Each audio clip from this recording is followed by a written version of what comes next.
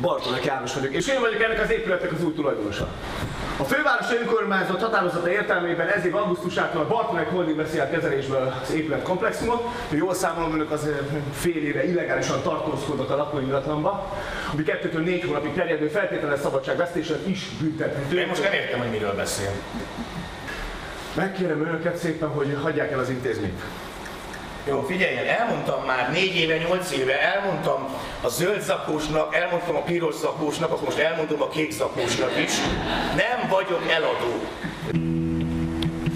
Figyelj, nem fogod ezt bírni, el kéne menned innen. El kéne mennem, de minden hely foglalt. Hívd fel a Bartónek, van egy állása.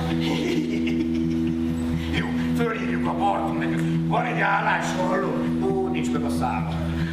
De ide azt nekem is azt hiszem, hogy hívd föl.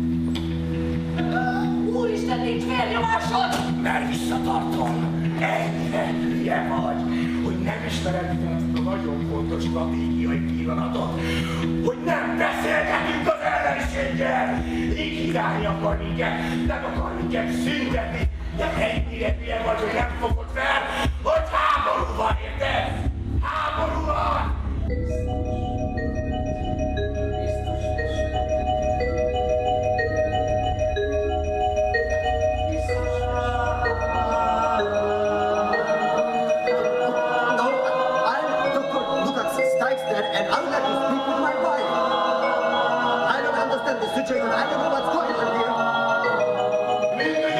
Regionális központá kell alakítanunk ezt a helyet!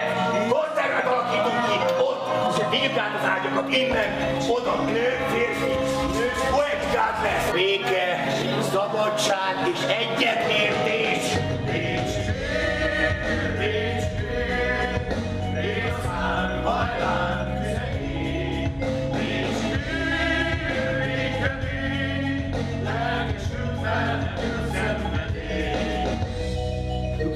Én is a kollégánk szeretnék elvégezni önnel egy tesztet.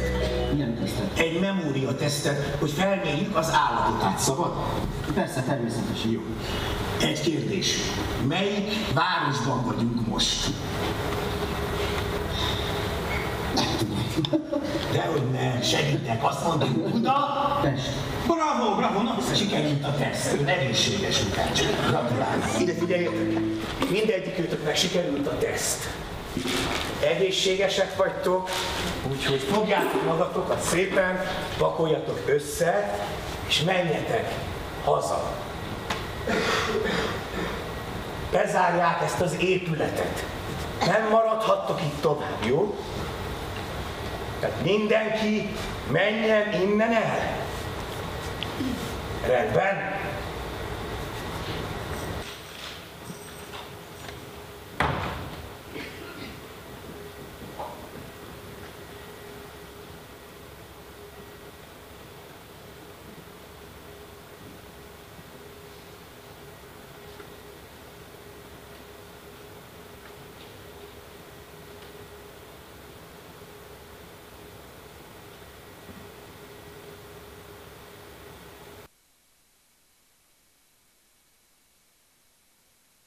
Before we came to Silverwood, I was actually very excited about seeing an assisted living place because Singapore does not have this concept at all.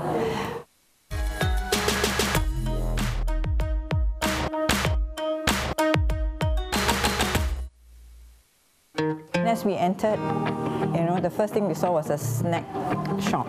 Quite, in fact, very unusual.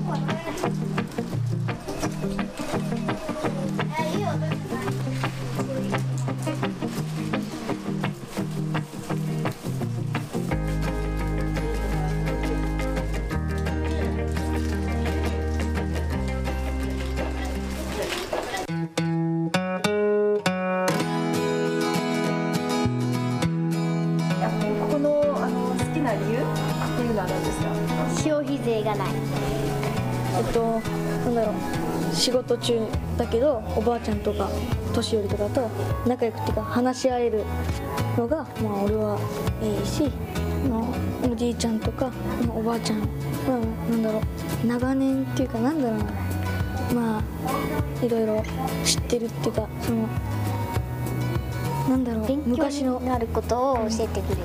昔のこととか、まあ、そういう楽しい過去のストーリーとかを教えてくれるのが楽しい。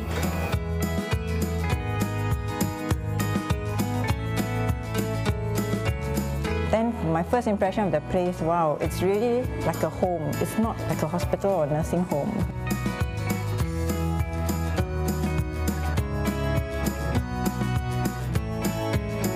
You have the kitchen area, you have a living area, you have a dining area, you have cozy lounges. That really made me feel comfortable. I mean, if there was such a home in Singapore, I wouldn't mind being in it.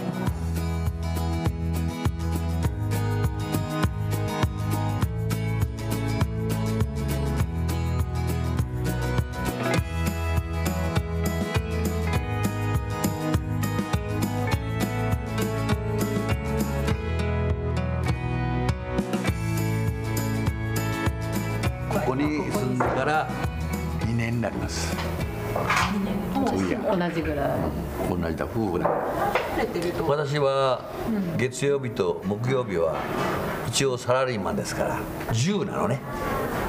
まあ我々2人 だけだろうけどさ、わがままだからちょっとお茶飲みたいなと思って外で出てくるでしょ。普通の家に住むような感覚で。そうです、感覚です。自分の家みたいなんですね。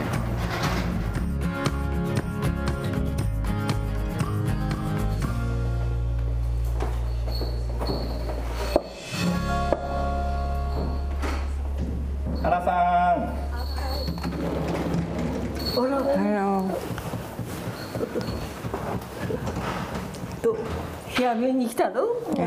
おんぶろの部屋をどうぞ。電気つけるか？こんな部屋です。見た通り。Knowing that she's a dementia patient, I was quite shocked. So do you have friends in this home? こちらお友達はいらっしゃいますか？うち友達ってね、ここに泊まってるのみんながお友達であって、特別親しいとか冷たいとかそういうことが全然ない。All residents living here are my friends. そこ行ったらこのバスでしょ。ここすぐ見えるとこだから。とても綺麗なの。When I looked at her and I thought about my mom is also dementia, but my mom was nowhere close to her. She's so happy. She's smiling all the time. She's very talkative, apologizing. So she still has got a presence of mind to know that she's got nothing to offer us, which is for me very, very, very amazing. As we were leaving, she even told us to visit her again. I left wondering, am I sure that I heard correctly that this person has got dementia? I couldn't believe it.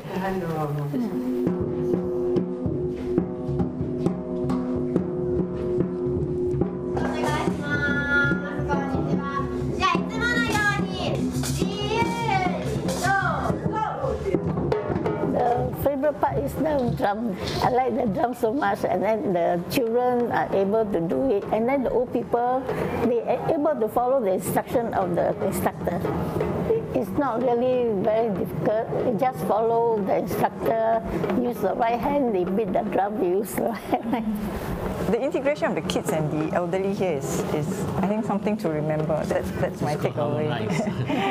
On the drum activities, I think the instructor was very good, and to my surprise also, the elderly can still take instructions, like at the end of each session, she says, cut, she just does that. Everybody knows that they have to stop, and it's like, that means they're still alert.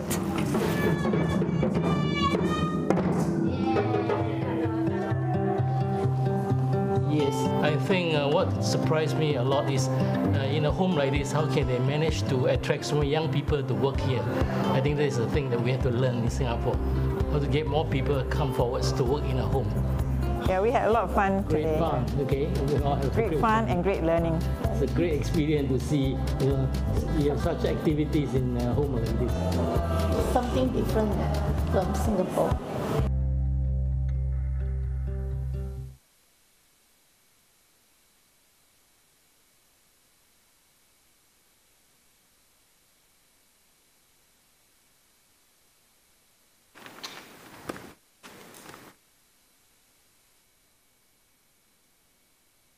Hi everyone.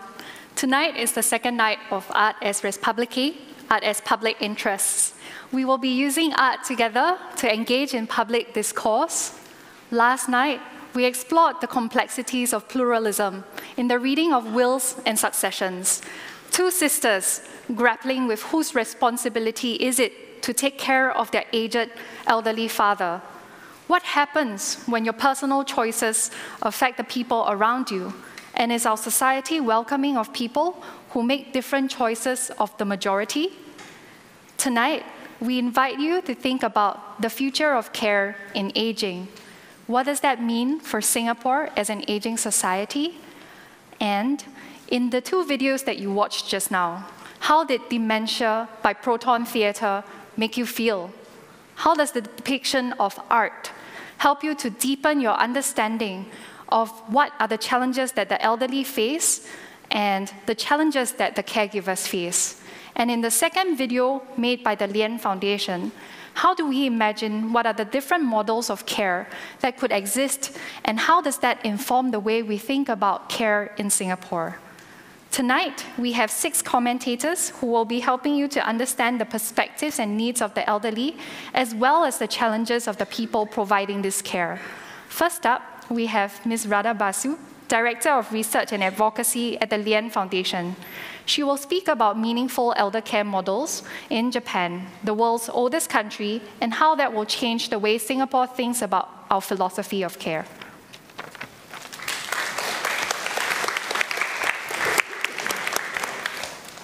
Thank you, Shehui, and a very good evening to all of you. I'm Radha, and I'm from the Lien Foundation, and I hope you all had a look and enjoyed the little clip we showed right now.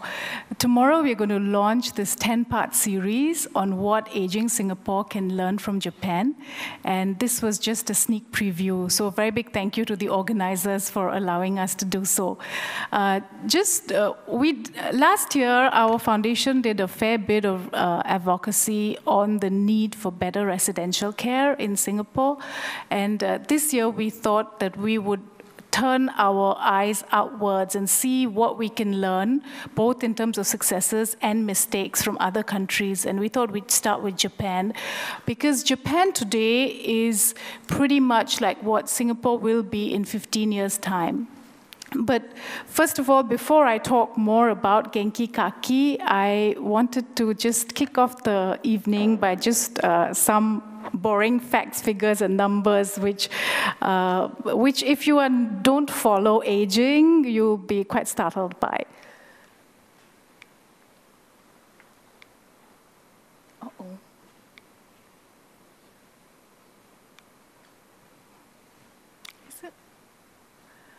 Okay, so Singapore is one of the fastest aging countries in the world right now, and the numbers of elderly in our midst is going to double over the next 15 years. Just to give you a sense of how fast we're aging, these figures are from actually our own population.sg website, which is a Government of Singapore initiative. And if you look at how long it took Singapore only 19 years to go from aging to aged. And it took South Korea around the same time, it took Japan 26 years, and it took some European nations more than 115 years to reach this. So we're really aging very fast, faster than most other countries. And if you look at UN projections, do some crystal ball gazing, by 2065, Singapore might overtake Japan to become the oldest country in the world. Of course, one of the big reasons here is that we have we've had consistently low fertility rates for a long time. What people don't realize is that because of the very successful Stop at 2 policy, our fertility rates plummeted from more than 4 kids during independence to less than 2 in 1976. So the baby boomers of today only have 1 or 2 children, whereas the generation which needs care currently, their parents all had 4 or 5 children who can look after them right now. So pretty soon we are going to have a situation where families will need more help. The biggest group is the people who are going to live alone, who will probably need residential care. As you can see, the numbers are going to really shoot up pretty soon. Right now, we have a lack of choice in alternatives to nursing homes for people who would need care, who cannot be cared for at homes. Last year, as I said, we did a fair bit of advocacy. If you're interested in finding out more, you can just go to the website here. Just to show you what the insides of a nursing home looks like, that's the old model. It's a picture taken last year where people live for 5-10 years in these dorm-style accommodation with 30 people to one room. On the right, you have the newer homes, which have about 6 to 8 people in one room. And although national data is not available, last year when we were looking at how long people stay just anecdotally, we found someone who'd been staying in a nursing home like this for 27 years and still living there. Whereas,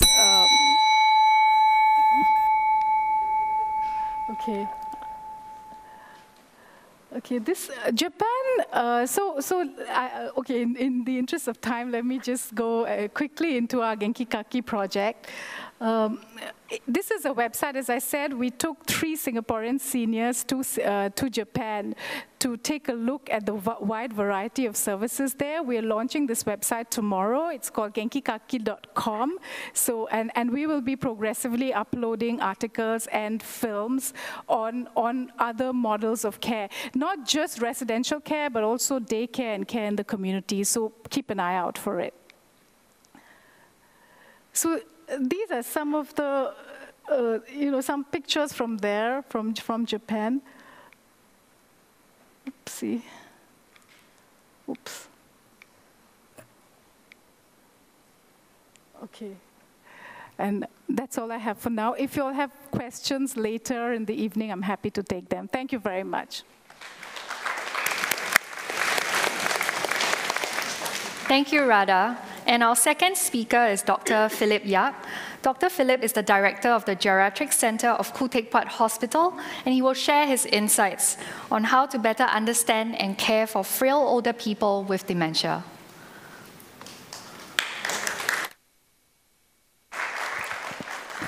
Good evening. Thank you for having me. I practice geriatric medicine in Khoo Teck Puat Hospital, and for the past 15 years, I've been particularly focused on caring for people with dementia and their families. So I'm going to share my personal thoughts about this issue of dementia and aging in Singapore.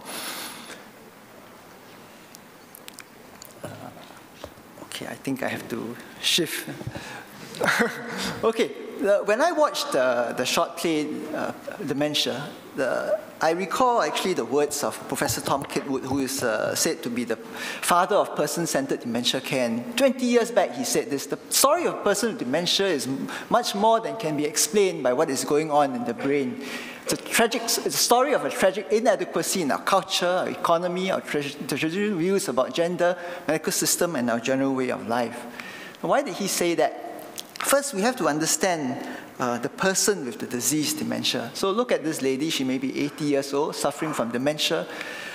She lived in a particular time and place in history with the attendant cultures and practices of the day. Food is very much associated with a person's identity. There were also the trends and fashions of the day. For example, we don't take photographs like this anymore. But with aging and with dementia, these very important facets that make up her life and her personhood are slowly eroded because of her disease and maybe her physical frailty. She's not able to access the things that actually mean much to her. And also with the ravages of disease, with time you can see that the person seems to disappear, and what's left is a shadow of what this person used to be. Now, we know that about the losses of brain cells and intellectual function in dementia, and with resultant loss of abilities, attributes, and function. You may be familiar with the words of Descartes: I think and therefore I am. So for a person who loses his intellectual abilities, when he can no longer think, does he cease to be a person? There's also this other aspect of loss in dementia. Apart from the loss of brain cells and function, there's also the loss of control, freedom, relationships, familiar routine, dignity, purposeful and meaningful things in life, and his identity. This is often not talked about. But this forms a very important part of the person, his personhood, because by the relational view of personhood, it says that it's the sum total of an individual and his lifelong interaction with the family, the society, and the world at large. So by this understanding of personhood, I wish I actually have a pointer. What you see in a person with dementia is not just the result of brain damage or neurological impairment. It's also the result of changes in his health. It's also dependent on his past, his biography, his basic personality, and also the environment to which he is exposed. As you saw just now, the personhood comprises his interaction with the environment around him. So if we want to make a difference to his life, we can make a difference in the way we continue to interact with him. So how do we then begin to see the person behind the disease dementia? And first is to change or to have a different understanding or notion about dementia. And this is one, that people with dementia are normal people. Are we prepared to say that? Dementia is but a small part of their life. If this lady with dementia is 80 years old and she's had dementia only for 5 years, 5 years of dementia out of 80 years, isn't that a very small part of her life? And to be able to care well and attend to them, we need to be able to uphold their personhood and dignity. We need to attend to their basic human needs. These are needs that we all have. The need for comfort, the sense of ourselves, our identity, meaningful and purposeful occupation, inclusion. Attachment needs are particularly strong when people are frail and weak, and the opportunity not only to receive love, but to give ourselves to others. This is part and parcel of being human. To frail older people with dementia have the opportunity to meet these needs. So this issue was looked into by Tina McLean. She was an anthropologist who actually did a 2-year ethnographic study on the nursing home care in the US. She immersed herself in the nursing home environment, and she found basically there are 2 approaches to care. The task-oriented medical one that focused on disease and ignored personal needs. These people were heavily medicated and failed to thrive. But the other one that focused on human needs, focusing on communication, these people had a better quality of life and actually lived even longer. So she says that her findings address issues that medicine cannot answer. They are valuable not only for improving the general quality of life for elders, but also for long-term outcome based on how they're treated and cared for. They need attention, time, and a lot of caring interaction. And there is still hope in cases that many think are lost.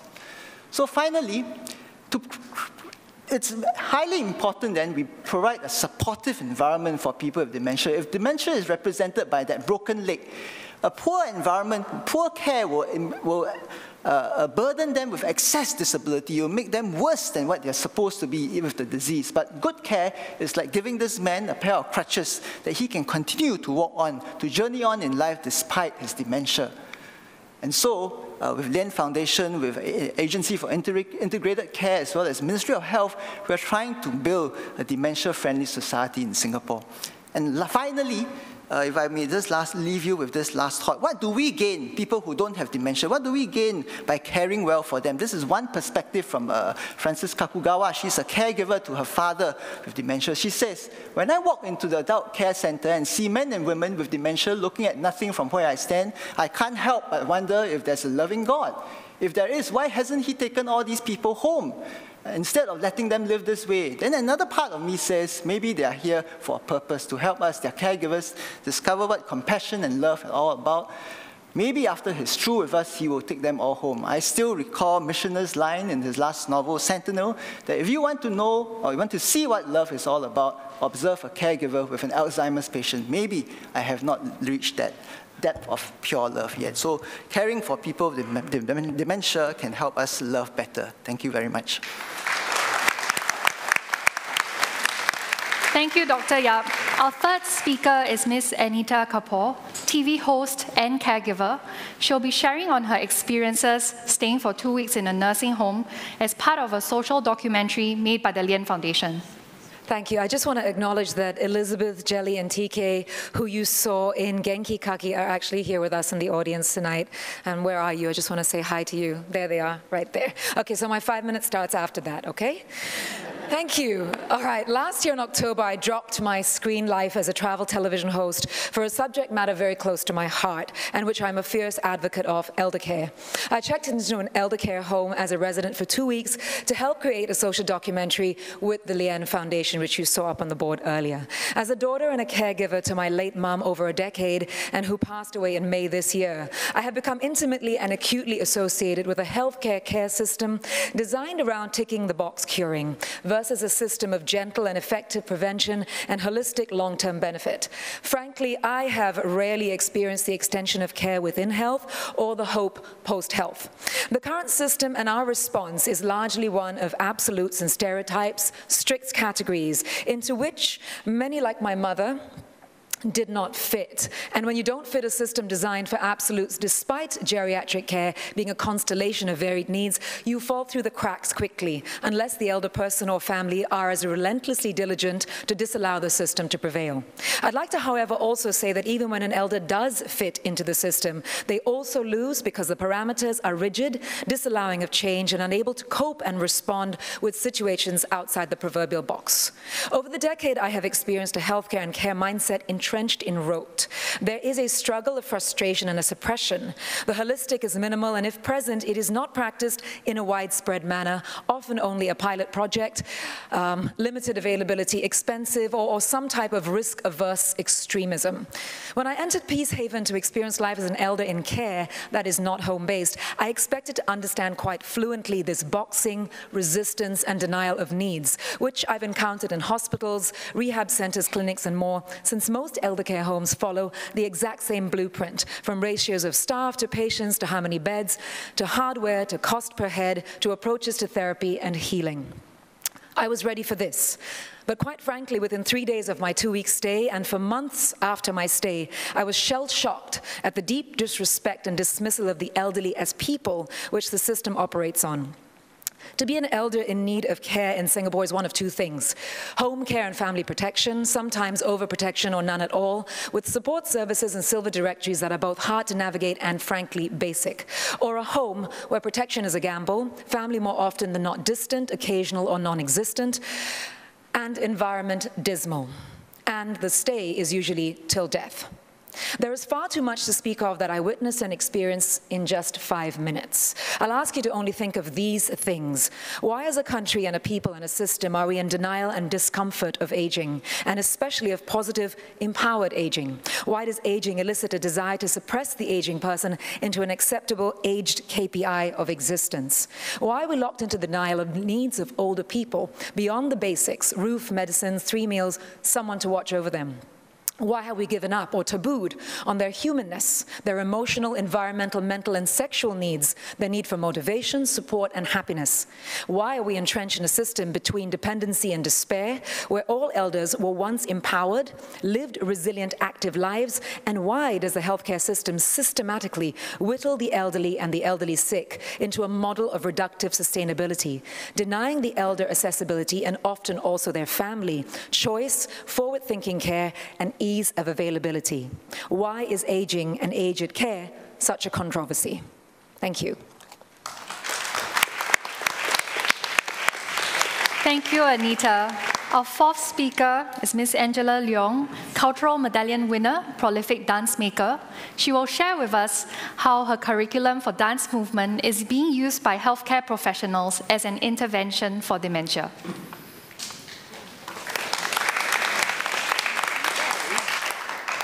Okay. I'm going to share with you all the slides first, just in case I got the beep off from upstairs, okay? There we go. 8? Yes. Yes. I'm going to talk about one thing that is very close to my practice, since my work involves movement. And so I'm going to talk to you about space, the sense of space. So then here, 3 things. 1, personal space versus general space, and the need to respect privacy. And here, next, okay, can I freeze the time? Yes.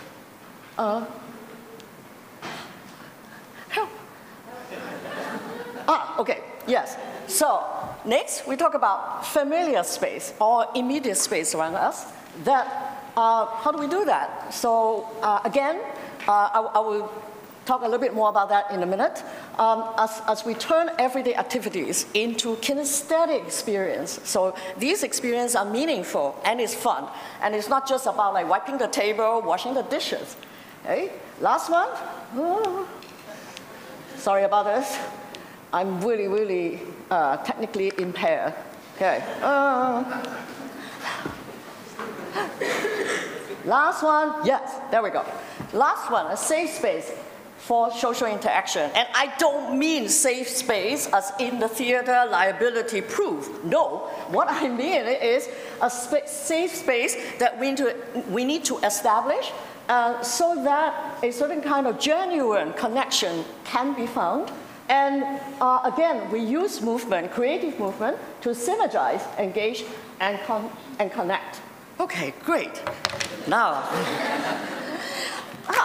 first, I think when I mention space, personal space versus general space, in dance training and discipline, and the dance discipline, we talk about general personal space, which is really, really an individual, well, we can use a big word, kinespheric reach. You reach front, back, side, you know, all this is your immediate personal space. And of course, a general space is where you unleash your body and fly and travel into space, and that's how it is. But again, I think more than 8 years ago, I started working with, in specific, a group of frail and advanced age elderly, and with the help of my dancers. And so I developed a curriculum that is skimmed from everyday actions, everyday routines, but process them into something meaningful movement, into a little dance that anybody can just pick it up like this.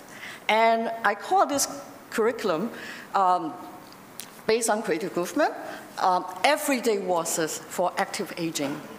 So from there, as we continue, and this is still an evolving curriculum, as I took the curriculum to different rehab center, senior rehab center, and nursing homes, I noticed that the sense of personal space versus general space becomes very prominent. And of course, because I'm a mover, so again, the minute I walk into a room, the space kind of like speaks to me. And that is very immediately, this is how I learn and gather information.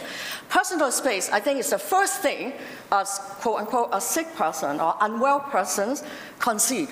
Because immediately, you're being thrown into a general space or a highly organized space whereby everybody else around is using that space. You take a shower, there's no privacy. You might need help.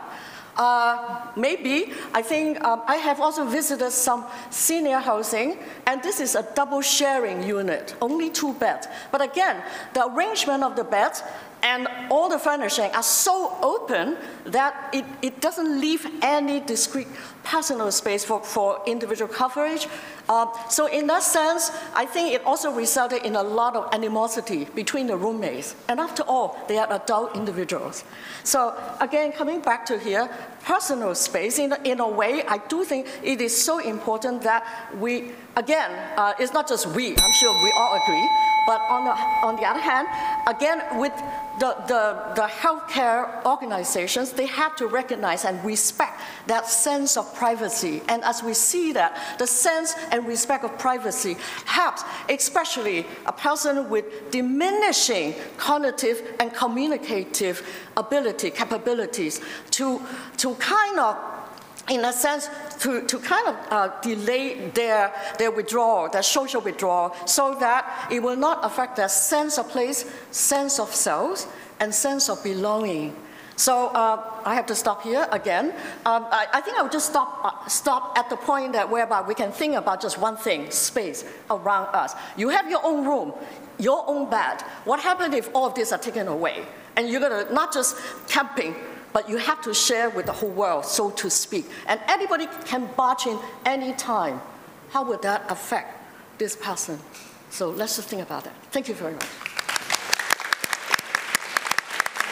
So as our fifth speaker, Dr. Vivian Wee prepares to take her space. Dr. Vivian Wee is a founder member of AWARE, and tonight she will speak on how women are carrying the responsibilities of caregiving and what are the resulting consequences of that. Hello, I'm Vivian Wee from AWARE.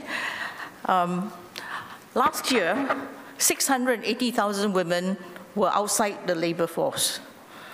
This even increased a little since 2015, when 670,000 women were outside the labor force. These are government statistics from the Singapore Labor Force Survey. Now, persons outside the labor force are not considered as unemployed because they are not regarded as looking for a job.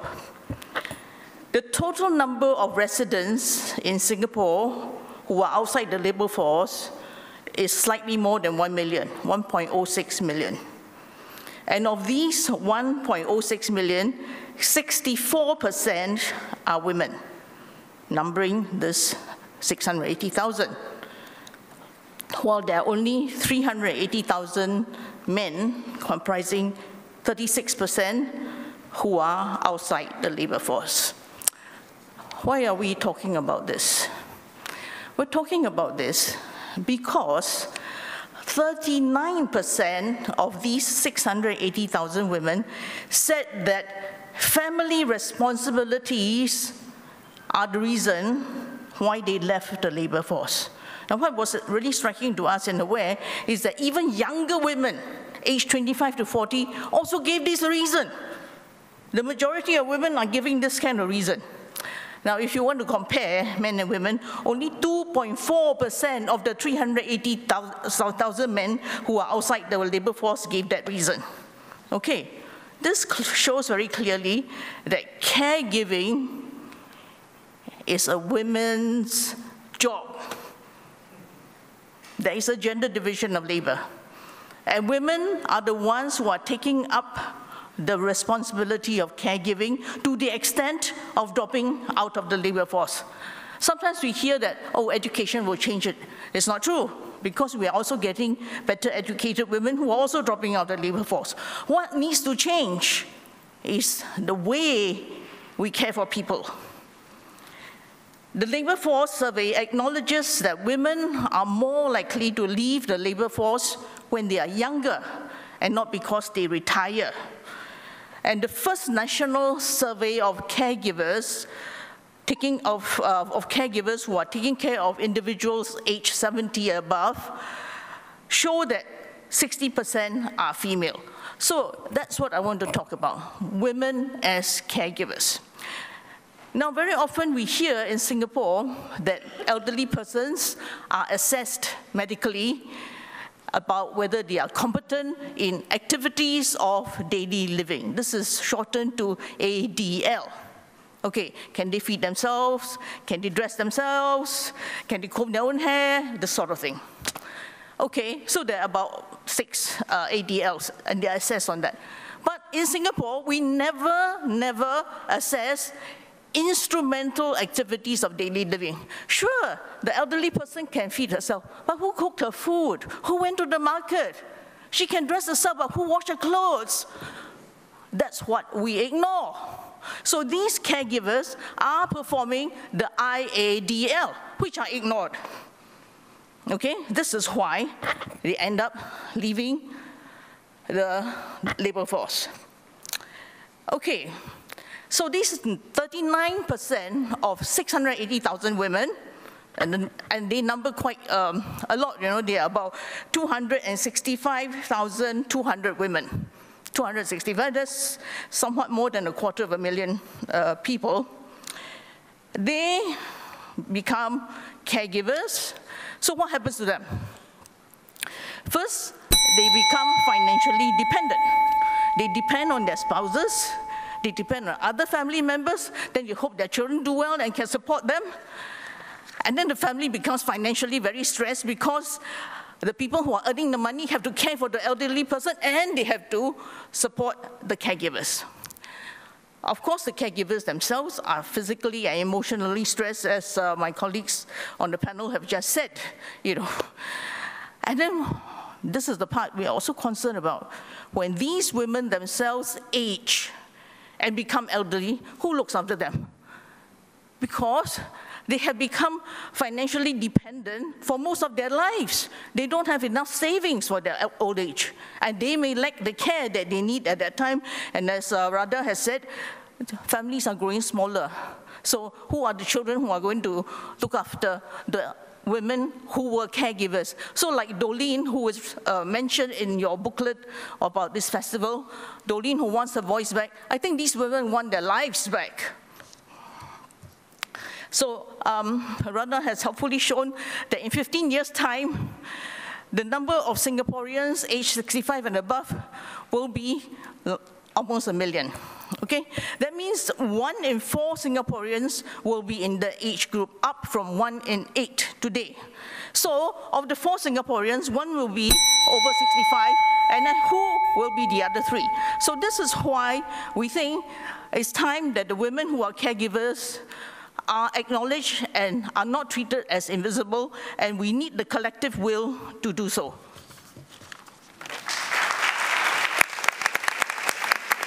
Thank you, Dr. Wee. Our last speaker is Dr. Jeremy Lim, partner in Oliver Wyman Singapore. He will be speaking on the economics of care, drawn from his extensive experience in surgery, public health, and academia.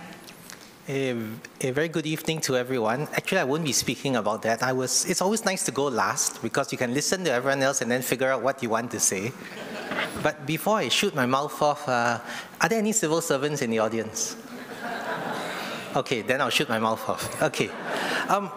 Perhaps let me close off the entire discussion with 2 somewhat awkward truths and one heartfelt appeal to all of you. And let me start with the awkward truths. The first awkward truth is that in Singapore, we don't like to say so, but we are deeply utilitarian.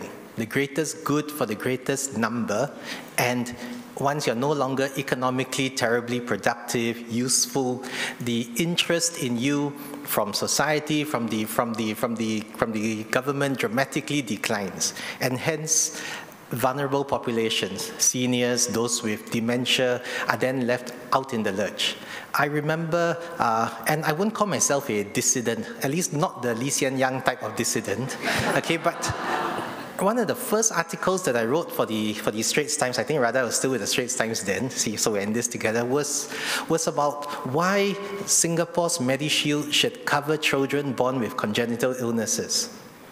Right, and believe it or not, once upon a time, children born with hole in the heart, cleft palates, and so on weren't. And the response from the government was that it was not cost effective to keep premiums low for everybody else. We had to take this group and treat them separately, meaning the greatest good for the greatest number. And that still, in my mind, deeply permeates Singapore policy making. And that's one awkward truth, starting to soften, but not enough. The second awkward truth is that aging, care for patients with dementia, vulnerable populations is not an existential issue. Singapore is very, very good at addressing existential issues. Water is existential, so we have solved it. Doesn't matter whether it's $1 million problem or $1 billion problem, it's existential, we will solve it. When I was serving national service as a medical officer, we spent 6 months advocating and preparing the ground for a certain piece of technology that was about $3 million that would improve the safety of soldiers. At the end, after we presented this at the meeting, one of the senior military officers, who shall remain nameless, said, "Jeremy, why did y'all go through all this work? It's only $3 million. When we fire a missile, it's much, much more than that. And we miss half the time anyway." Right? So once it's existential, we will solve the problem.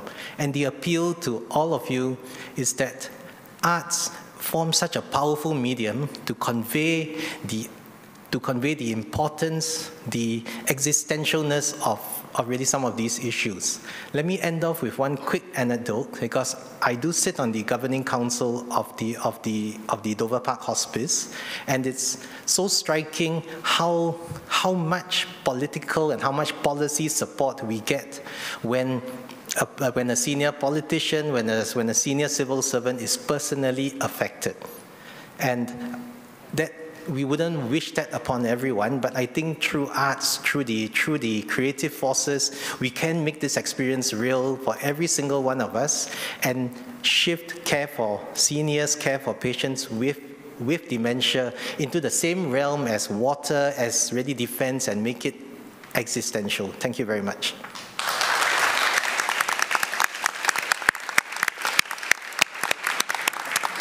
So given that the topic of care is relevant to everyone, whether in your personal capacities in families or whether in your capacity as a citizen, as we come together to debate what is the standard of care we are offering to people in Singapore and very soon ourselves, I'd like to open the floor to questions. I'd like to invite our commentators on stage, please, as our discussants begin to think about what they would like to ask and follow up on.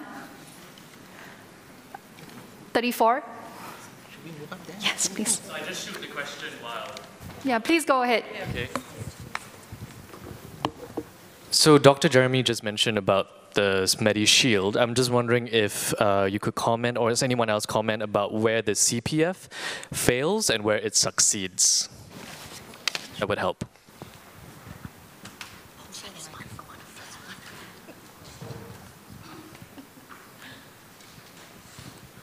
Number 6. Hi, this is, I guess, a question for all of the panelists. I'm wondering what your opinion would be on this. My perception, at least in my family and the people around me, is that one of the big difficulties in dealing with aging is that there's a profound fear of aging and of death.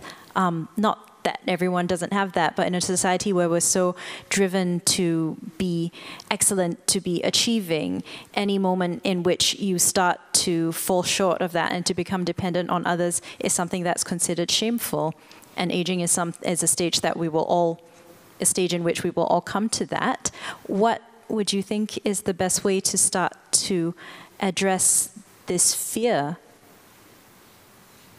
Perhaps we could take one more question before we get the commentators to answer.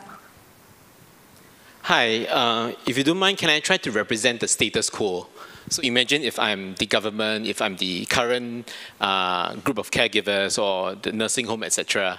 And I'm sure all of us, right, like status quo, right, would have 1,001 reason why change is hard. So from what I gather so far, the main gist of the message is that something needs to change, right? Either we need to be more personal or give more privacy to the elderly, etc., etc. So out of all this 1,001 reason, right, could you think of one reason where you think that they completely got it wrong, i.e.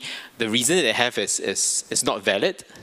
Okay, and think of one reason where you think that actually there's some truth in it, and then a follow-up question to that is how might we actually then overcome that challenge? Does that make sense? The okay, commentators? Let me take the easy question on CPF, then I'll hand over to the others. Okay. Okay, we can blame the PAP government for many things, but you can't blame the government for actually CPF. That was a British legacy. And I think CPF pretty much has proven quite effective for really old age planning and for really financial adequacy. Where it's starting to totter is that we have bundled everything else onto CPF, housing, boosting the stock market, etc., etc. And unfortunately, or perhaps fortunately, we are living so damn long, right, that CPF doesn't quite cover it. And the issues are going to get worse with this so-called sharing economy, contract workers. Personally, I don't think CPF is fit for purpose anymore. But I don't think this is a deviant or a dissident view, and the government's worrying about this, but it's unclear what the solution can or should be. And now that I've taken the easy one, can I hand over to someone for the difficult questions? Good. No, I also want to follow you. I'm going to talk about CPF from the point of view of the caregivers. They've left the workforce, they have no income. So then the government started this initiative of asking their spouses who are earning money to transfer money. And in Parliament, the question was raised, is this just going to be voluntary? And the minister, I think was one of the up-and-coming ministers, who said, no, we must let the citizen take responsibility voluntarily. So the amount that has transferred over is minuscule. Now, actually, all this care of the elderly, it depends on how well off the family is. Of course, rich family can hire nurses, domestic workers, have the nursing home inside the house, whatever. We're talking about the poor families.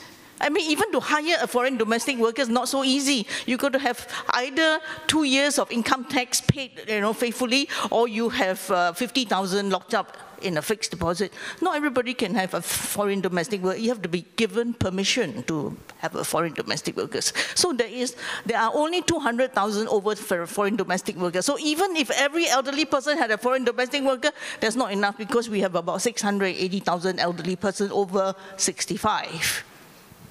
Sorry, I would like to encourage the panel to answer a difficult question. Sure, I'll give it a shot. I'm going to answer your question and your question, which I understood as, how do we get past that feeling of it being shameful? And I think your question was, give us an example of where it had the reasons are valid and where the reasons are not valid for having change to occur in our healthcare system. Okay, so I'll look at it like this. I think it is remarkable that we actually make any policy without making it somehow personal. How we make any decisions in life about aging and healthcare and so on without realizing that we're actually going to be one of those people at some point in time.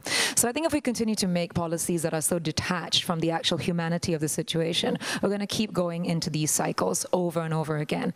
And I would say I would use the same thing for family as well. I think empathy, compassion, and all of those things come into play when you actually put yourself into the same situation. I mean, when I checked into the elder care, a lot of people were like, yeah, you put yourself into the... Actually, I didn't. I just went in there with a complete open mind and heart to think, how would it be if right now I were to be in this system? Not how would I be when I'm 70? How do I feel right now? And that is what actually empowers me and enlightens me and, puts the fire in me, because I think, well, if I don't actually change the system for them now, there's not going to be any change for anything in the future either. So I think fear is there and it's prevalent, fear of death and all of those things. But I think I'm actually more fearful of not having been part of changing a system. And I think the same goes for what you've said. I think the less that we fear changing the system, the more we can actually do something about it. Put yourself in that system. Don't put elderly. And it's always like this, is partitioning off of the elderly. We are all the elderly, as much as we are all the young and we are all the middle-aged, because it allows us to have much broader policies, and policies that actually then take into consideration respect and autonomy and independence and space and all of those things. So I hope that answers. I gave it my best shot. Thank you. Dr. Philip, can I request that you take one of the difficult questions, which is to offer up a reason why change might be hard in the healthcare system, and to think about how we can collectively solve that? Yeah, actually, just riding on what Jeremy and Anita have said, I think we all know that aging, long-term care, and eventually death, these are really existential issues. And we will all one day become old, and some of us will get dementia. Many of us will end up in nursing homes, given the way society is going to evolve with time. And so the issue is, what's our image of long-term care and dementia now? We have many negative stereotypes attached to dementia and long-term care today. If we continue to hold on to these stereotypes, then we will all be afraid to grow old, to get dementia, and to die. But can we then change the image of long-term care, of dementia? So the impetus to change is now. We're changing it also for ourselves, so that when we reach that stage, we will not be so afraid to die, because we begin to see that there are still possibilities, that it can still be a positive thing, that people with dementia in long-term care can still thrive and live out their last days with dignity. And if we see people dying well, for example, we may not then be so afraid to die because we see a more positive image of dying. And but this involves a huge mindset shift and a culture change. It's a very, very in-depth kind of change. And I think the reason why people are not able to change is because we have just become too comfortable with the status quo. And also because they do not, or many of us may not see the possibility. So I think Lien Foundation making a trip to Japan to see that older people in long-term care can actually live well and thrive, I think it's a positive thing, because we must be able to see what is possible before we feel the impetus to actually want to change. Sorry, Angela, I see that the discussants are burning to ask many questions, so maybe 40, 21, and then 36. Hi, thank you for sharing so much with us. This question is actually specifically for Dr. Philip. It looks like nowadays when my friends and I meet, we only talk about, are your parents having dementia? And it's mainly something that we talk about because our parents are at that age, but we're not really sure what dementia is. And everything is anecdotal. Like for instance, oh, you know, he went up to a table in a restaurant and said, that food looks good, dig her finger inside and tasted it. And of course the children were horrified, you know, is that dementia? Or another story of how the father became paranoid that the sisters were stealing from him and entrusted all the monies with a distant relative. Is that dementia? When do we know the onset of dementia? And when does it become really serious? I think a lot of us don't quite know, and it's probably at the onset that it can cause the most misunderstanding and problems in the family itself, because there's another situation where a parent told one sibling that another sibling is stealing his pen and whatever. So, you know, it caused a lot of friction among the siblings before they could finally figure out that he did not have such a pen. It was a pen he had a long time ago. So, but in the meantime, nobody knew that it was dementia taking roots because there's no clear indication that it's dementia taking place. So that's the first thing. And the second thing now is that there's so little literature about when someone is physically incapable and they have dementia, the treatment is even going to be worse. Like for instance, my mom now has, my sister, as Dr. Vivian Wee has pointed out, is usually the homemaker. My sister happens to be a housewife, so she was able to look after my mom. But now she has stopped wanting to eat food. You know, like a baby, she just shuts her mouth when you try to feed her. So that's causing us a lot of consternation because we don't really want her to starve to death. But my sister just WhatsApp around from the net literature that says actually it's part of dementia, that they stop eating, you don't have to worry, But we are not sure what's happening. There's so little information and literature about it. And so that's the second point. The third point is this. Sorry, could I invite you to allow some of the other discussants? Just this one last one. Looking at all these things, my friends and I and my siblings said, oh, we don't really want to reach that stage. Can we kill ourselves before we reach that stage because the quality of life is not there? Is there space for euthanasia? Right? I'm sorry, it's going to be very controversial, but we look at it and we say we don't want to be there. Thank you. Thank you. In the interest of time and because we want to hear from as many of you as possible, could I request that you keep your comments short? Okay, my question is quite short. Anyone? So this question is for Dr. Wee. In your speech just now, you mentioned that you think that these female caregivers should be acknowledged. What do you mean by that, and what do you have in mind? Done. Thank you. 36 next. So I wrote this down. Be it young or old, the issue to me is, as an aging nation and low birth rates, is about the lack of empathy and intimacy. And it cannot always just be about currency and utilitarianism of the citizen, as it has been for the first 51 years. So how can we, as artists and the man on the street, encourage intimacy and empathy in a way that's sustainable and far-reaching beyond this room and out there to people that actually are affected by this on a day-to-day basis? Thank you. Could I invite number 8 to ask your question, please? Thanks. It's not a question, but I realized because I am a caregiver, my parents don't have dementia, but they live with me. I've got 3 other siblings. I realized that my concept of aging for my parents differ from their concept of aging, and it differs from my 3 other siblings, what aging should mean. And it's resulted in a lot of conflict. I'm not sure if anyone can throw some light on that. The other thing is, I've got friends, like one of the discussants mentioned, whose mother has dementia. And in sharing her concerns with us, it became very clear that some of us know more about the options out there than others. And this information is not accessible to all, not really. And so we watch our friends and their families make decisions that are not necessarily very good for her mom. It's very painful to be in this environment where these things are tossed up. So it's not a question, but I wonder if anyone can surface some insights. Thank you. And number 25, last of all, before we turn it back to the commentators again. Remember the question? I will remind you. Hi. This is a different question from what people have asked. I'm just actually wondering, I mean, is there a role that technology can play in helping this issue? You know, there's a lot of talk about us being a smart nation and relying on robots and, you know, I don't know, sort of machines and things like that. Can that, based on your individual experience, both clinical and, you know, just based on caregiving, can that play a role? I mean, 30 years down the road, do you think that might help the issue in some way? I'd like to hear a bit more about that. Thanks.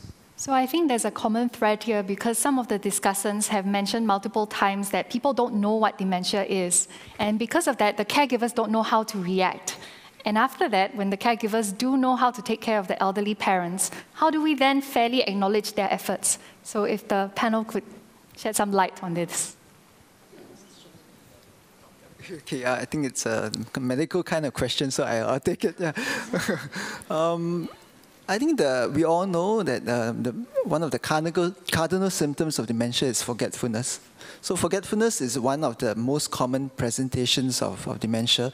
It's usually short-term memory that's affected first. Long-term memory remains relatively intact until beyond the middle stage of the disease. So they may remember what happened 30 or 40 years ago with much clarity, maybe even better than us. But what happened just maybe 1 hour ago or what happened yesterday, they may have a very vague idea.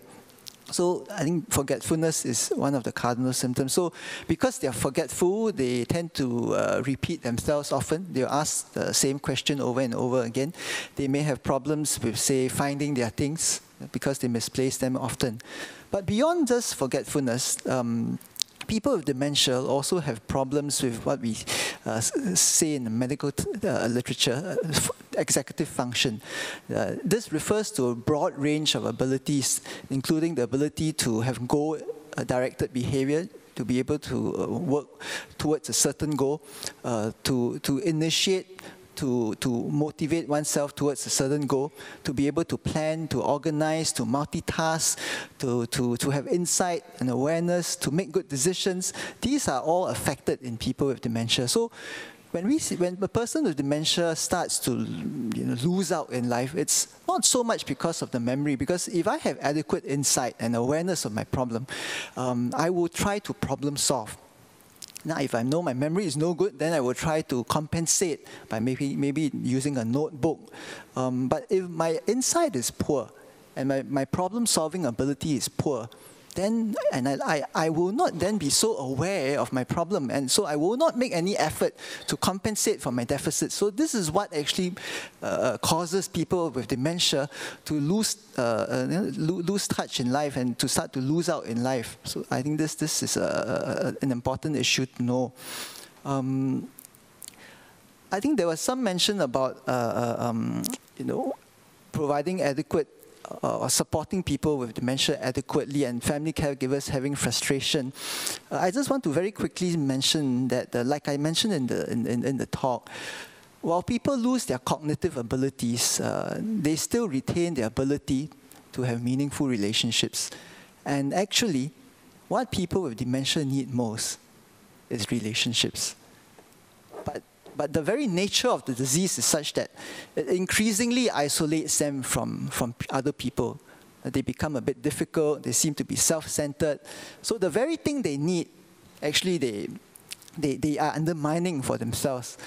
But if we can actually continue to keep in touch with them and maintain strong relationships with them by attending to their very human needs, the need for a meaningful occupation, for identity, for security, for comfort, then actually we can actually sustain the person in them.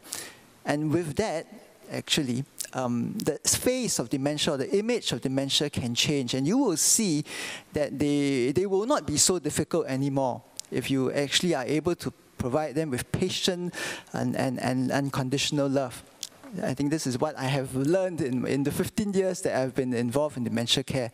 Caregivers who are able to dedicate a substantial amount of their time usually have better outcomes than those who leave the care of their parents with dementia to somebody else, like to a domestic helper.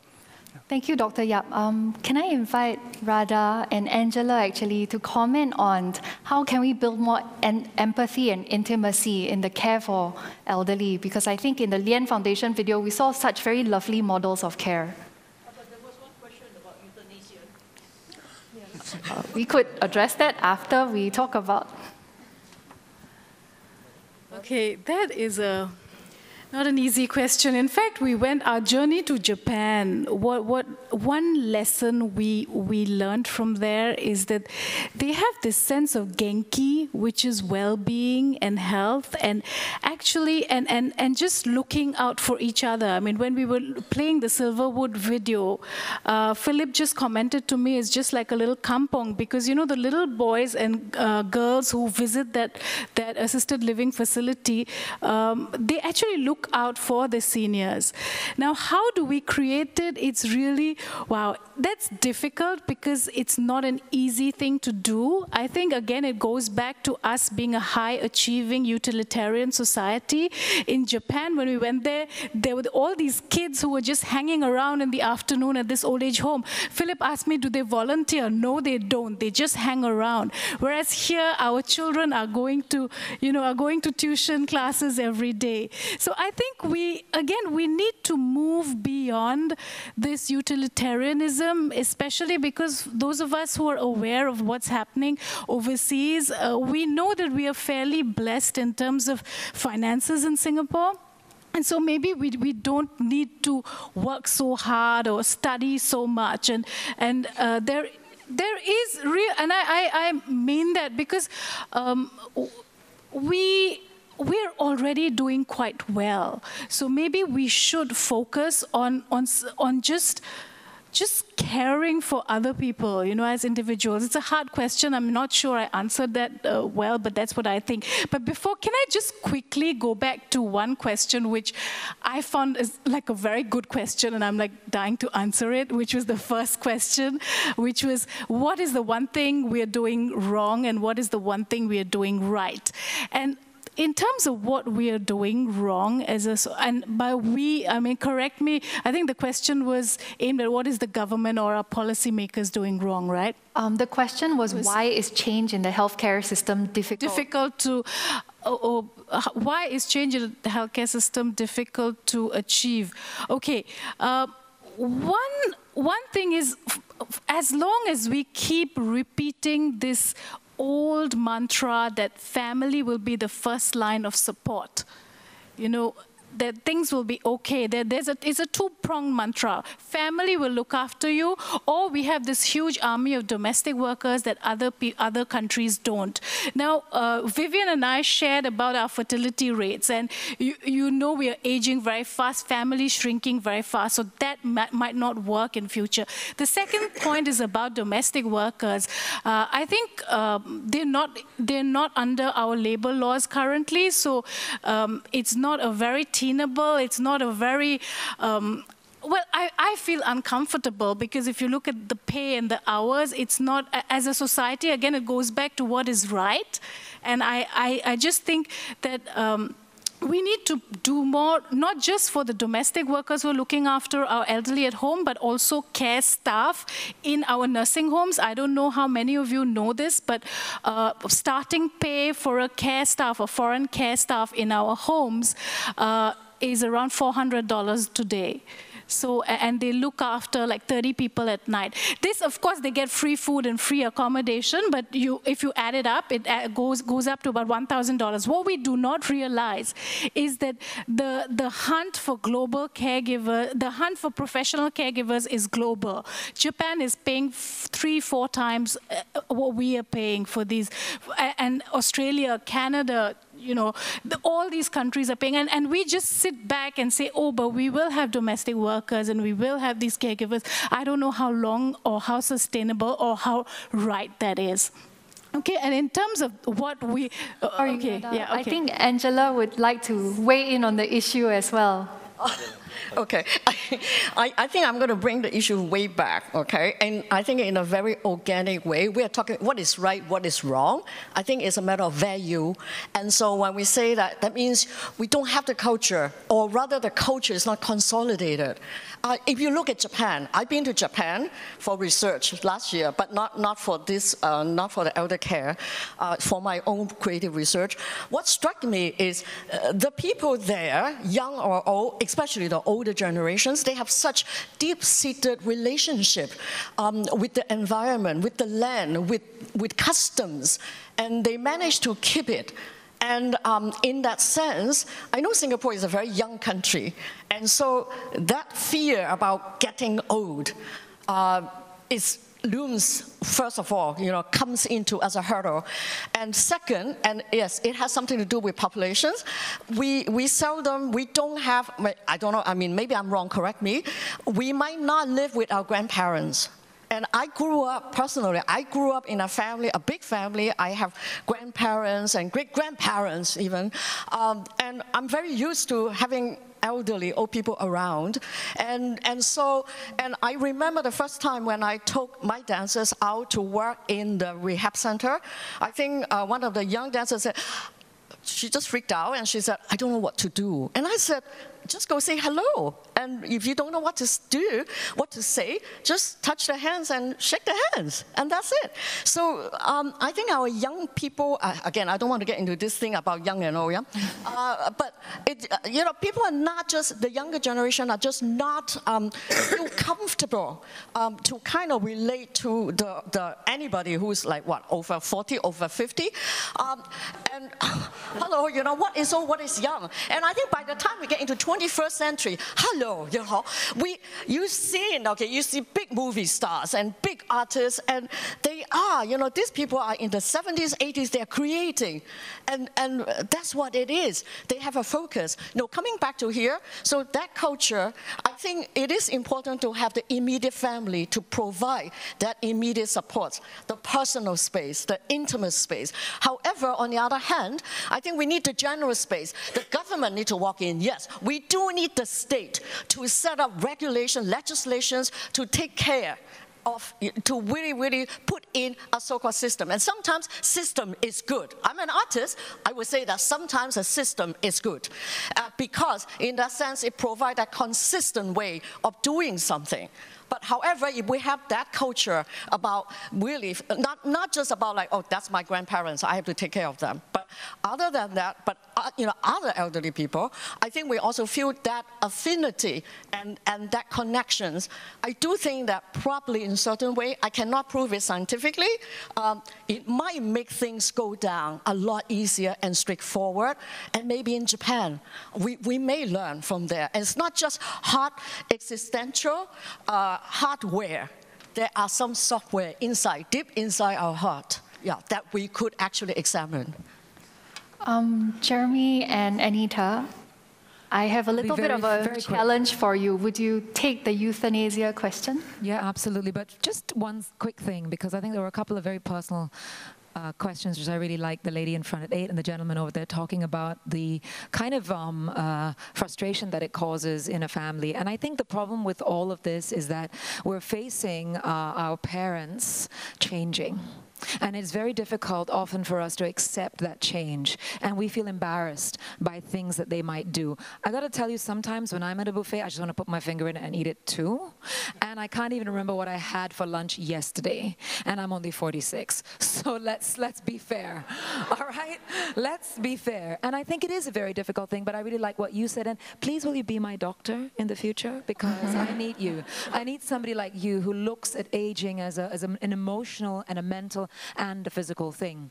And I think that this inability to kind of want to actually help or change yourself is one of the first signs of dementia, actually. My mother didn't have dementia, but she did have memory loss and many of the things that seemed like dementia, but they really weren't. But I realized that later on in her life, what was happening was she wasn't able to actually do, or had no desire or impetus to do anything to change it, no matter how much I, wanted her to. And to the question about having siblings, I have 2 sisters as well, and I've made all the decisions literally on my own.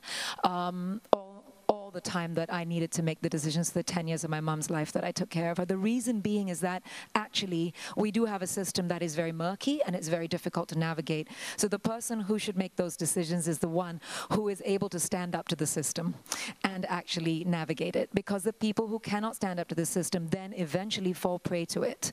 And I do believe that the system absolutely is ill in itself and needs to change. And what you were saying as well, we do need to have much cleverer, depth, insightful and empowered, compassionate kind of legislation, and it isn't there yet. So yes, we're going to probably have to take it on and really struggle through it, but do it, because the other thing I wanted to point out is that it's a brain switch. You just have to accept them exactly as they are now. That's it. And go with that.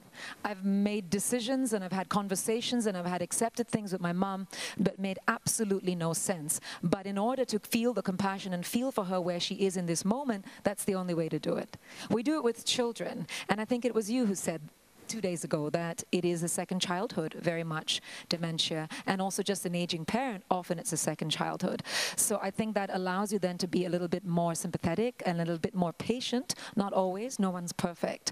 But in terms of euthanasia, which we're going to move into, absolutely, why not? I mean, why not have the ability to control? You try to control your life, why not be able to have the ability to control your death and have the death that you want? Nobody is in charge of your death, only you. And I completely support the euthanasia. I mean, I would not be able to do it because I am afraid of knives even. I wouldn't be able to do it personally, but to have that option means that you then give the adult opportunity to make the decisions that they want to make. It is not fair that the discussants get to have all the fun, so this is my signal to open the questions to the floor. Could I invite 2 or 3 questions at a time and we can get the panel to weigh in? Is there anyone from the floor who would like to ask a question? The gentleman. A mic will, or would you like to speak up?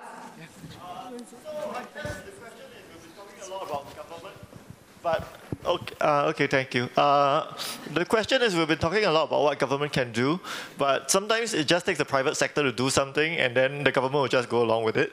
So is that something that the private sector could do like immediately, because businesses act so much faster? If there's money to be made and people can figure out how to connect the dots, it just keeps going. So any thoughts on that? So thank you. Is there anyone here that would like to offer a question to the panel?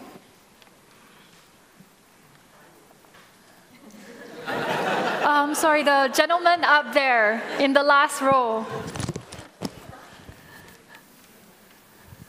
Hi, I just want to ask about, for many of the younger generation, there's this huge language barrier, and there was this government's policy against the use of dialects as well, and like how the younger generation can adequately understand the needs of our elderly if we can't even communicate with them. Like, how should we address this problem? So I'm going to allow one question from here. Fight for it. Okay, 39. You stuck your hand up the highest. So I am an out gay man, and it took a lot of work to be the out gay man that I am. And I am really scared. I'm really scared. And I am really scared. And let's be real, I'm not biologically possible. How gay affirming and queer affirming is healthcare and elder care? And I mean that on every level. I don't want to be in a situation where I end up in institutional care and I have to go back in the closet. I also don't want to be in a situation where I am in elder care, there is couples housing, and it is only open to opposite sex couples. So what are we doing to acknowledge and to address that? So on that firecracker of a question... So wait, can I throw in a question that is perhaps taking a bit different tack from what everyone else has been taking? I want to throw in a question that, in a sense, is towards more, maybe defending the government here a little bit more. Jeremy talked about existential threats. And I think everything that you say appeals to all of us, appeals to our hearts, but what it comes down to is, of course, it will make the healthcare system far more costly. It will make elder care far more costly. And that's where I'm talking about Jeremy's point, because that's where you run up against one of the existential threats that the government sees, which is, where does the money come from? The whole point about saying family first is because the government's hoping that, the working economic units can help bear the costs directly up front. Of course, for you to say that we're all doing well, Singapore isn't always doing well. As Dr. Wee pointed out, there are lots of very poor people out there who can't actually afford to take care of the elderly. They're financially struggling. So then it becomes a question for the government. And then, if the cost falls to the government, you run up against, like I said, the existential threat, which is the government thinking, right now we have the money, but what happens? Will the money run out at any point? And how do we assure the government of that? Can we assure the government of that the money can always be there? How do we fight that argument, that fear at the bottom of the government's heart, in a sense? Karen, and because Jeremy is from Oliver Wyman and from the private sector, could I invite you to speak into this? Testing. And let me just tackle some of the issues collectively. The role of the private sector currently is pretty minimal, because even in the private nursing homes, in the private options, the largest payer is still the government. If you put out a couple of $100 a month, you get what you pay for, and pretty much funding today is really to cater to physical needs, with much less emphasis on the really psychosocial aspects that Philip has emphasized is so important to the total or the really holistic really care for persons. And I want to take this issue around what Anita said about how the system is sick. When the system is sick, there are limited roles for civil society, for individuals to take action into their own hands and say, let's build our own nursing home. Right? That's not really the role of civil society. The role of civil society is to advocate, to make mainstream, to shift norms. Right? And we are a young country. Once upon a time, normal people didn't serve in the military, but we changed the norm. We made national service a rite of passage. Those of you who can find your uniform, please wear it tomorrow, because you don't need to pay for an MRT that doesn't run on time or doesn't work. Right? So to all the artists out there, mainstream some of these ideas around dignity, around human decency, what your issues are, bring them to the forefront. And let me just tackle the last issue around it's too costly. One of the issues why Radha and I got into so much trouble with the government was because we declared that looking after seniors in single or in double rooms is too expensive as a flippant throwaway statement that was intellectually lazy. Like we said, what is too expensive? Is $10 too expensive? Is $20 too expensive? Let's work out the numbers, and as a society, as a government, figure out, is it too expensive? Right? And those are the sort of decisions that I would urge us as citizens, as active citizens, to be involved in, rather than abdicate. And if all we care about is the COE prices and the rising property prices, then you get the government you vote for. Can I just add on to that, please? Jeremy, you're exactly right. Another lesson we learned from Japan. Japan is facing a huge fiscal crisis. It has its internal debt is twice the amount of its government spending right now, and that is because the system is over generous. So we need to have collective conversations as a country on how much it is that we are willing to pay for. And can I just also qualify when, of course there are poor people in Singapore. We don't have a poverty line. We don't know exactly how many, but we do acknowledge that. Can I also say that we have the lowest tax rates in the world for the richest? And so these are conversations that we should be having.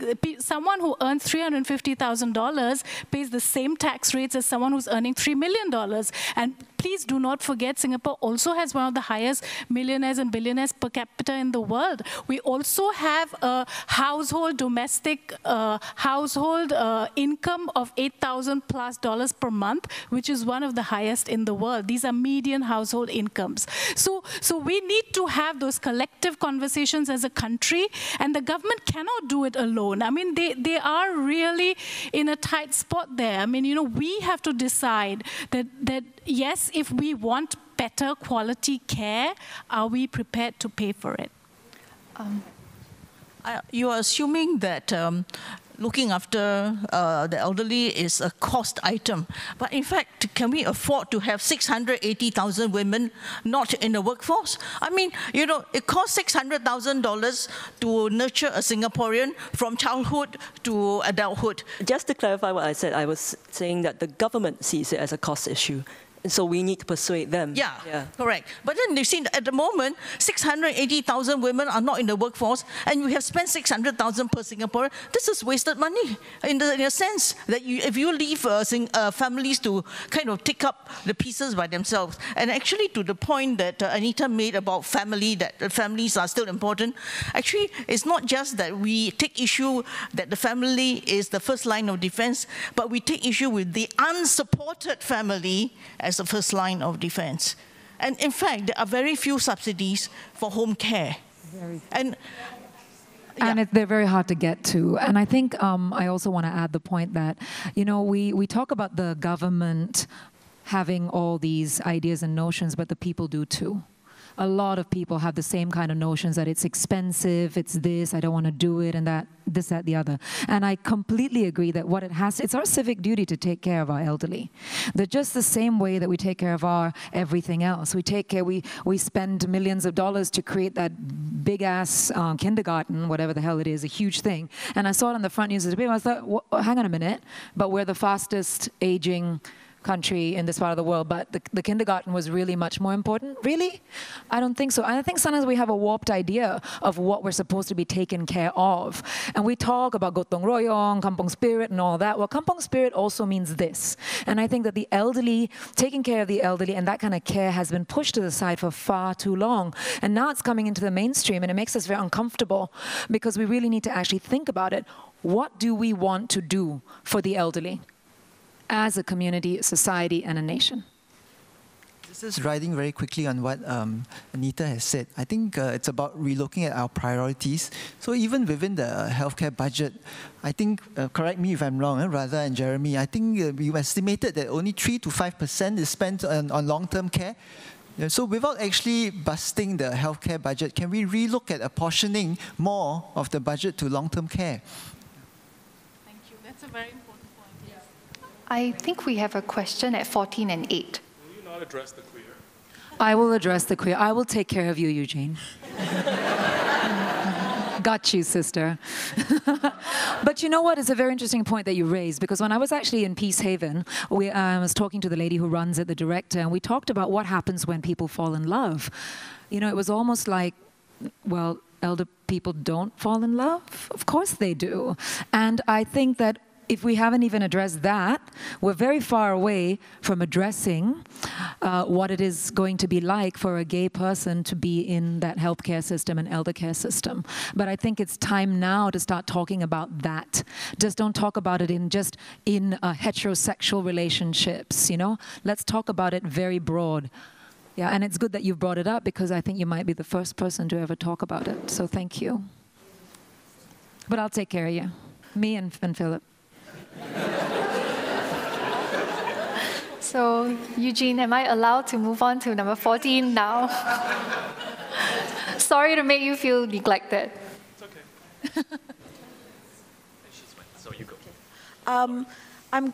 I'm going back to something that's been mentioned by a few of you, and this is about the care in Japan. Now, Japan is very, I'm completely going away from what he was concerned about. Yes, Japan is very homogeneous, not just culturally, but even economically. A rich person, a poor person lives in a similar sort of way, in the way they eat, the way they live their lives. In Singapore, we are very different. Culturally, economically, socially.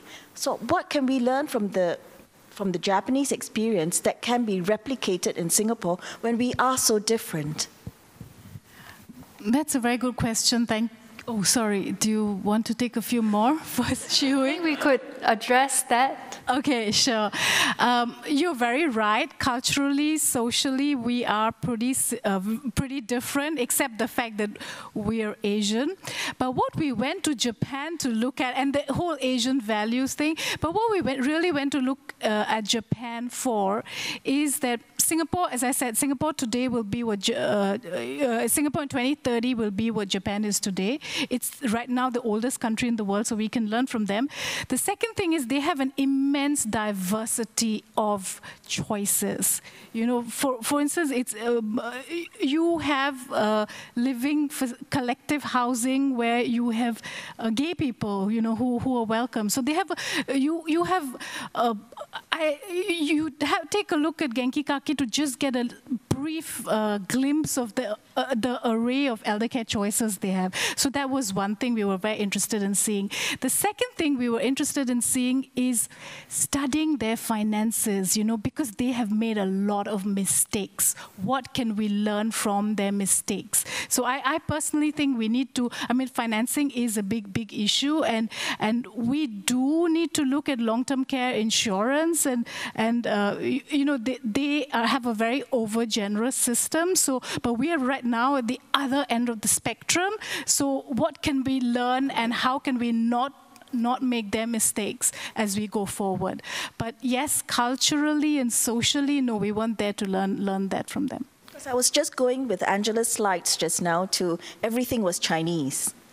You know, so it was catering to the Chinese older person. And we are more than just Chinese in Singapore. So yes, I totally agree. Yes. Yes. And that is the signal that we have come to the end of the time for our Q&A. But I assure you that the audience, you may engage with the speakers and the commentators outside during break time. But right now, could we go to the scenario that we have prepared for you to consider tonight? Oh my God.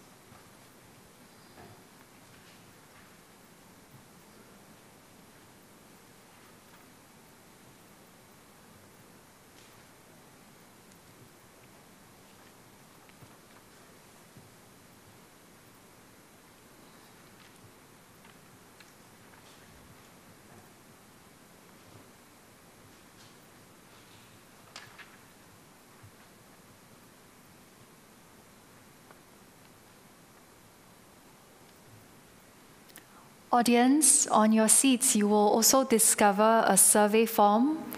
At the beginning of the performance, we've asked for your views.